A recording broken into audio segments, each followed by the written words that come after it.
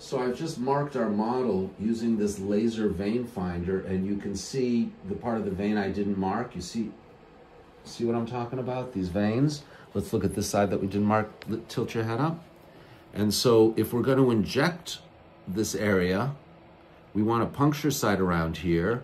We don't want to go blindly, because my puncture site may have been where a little vein. We'll go right in between, or here. You know, we'll find our spots where there aren't veins. That's the beauty of a vein finder. So on this side here, if I'm going to inject this patient with a cannula, I will feel very confident going between these veins. And that's where I would go.